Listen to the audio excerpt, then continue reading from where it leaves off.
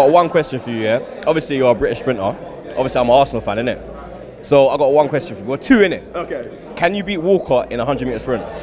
Me and Walcott were up for BBC Young Sports Personality in 2005.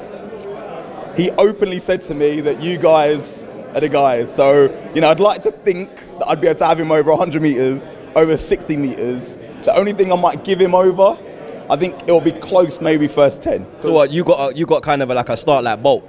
You get into your stride? Yeah, like I definitely rate footballers in terms of acceleration. So be able to move on grass as well as a softer surface, multi-direction as well. It's different directions. It's one of those things you have to respect them. But if you put it in, if you were to come into my world in blocks on a track and I'm wearing spikes, it's dead. But if you take me onto the grass and you roll a ball first and, you know, put it in their zone, then it'll be more of a challenge. So, you know, always up for offers, you know. What about Hector Bellerin? Again, so I haven't actually heard... Because apparently he's faster than Walcott. Exactly, I've heard that. So from that perspective, you know, you got to give him his dues, but we're sprinters, man.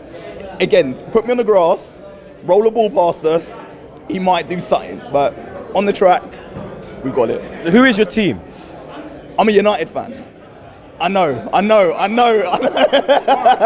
Why? Where was you born? So I was born in Sutton, South London.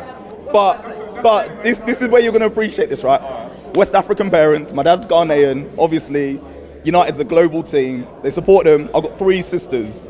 As soon as I was born, my dad said, hey, you, this boy, you're going to like everything that I like. You're going to support the team that I support, exactly. So that's all it was. It's one of those ones that my dad, Andy Cole and Dwight York were my boys.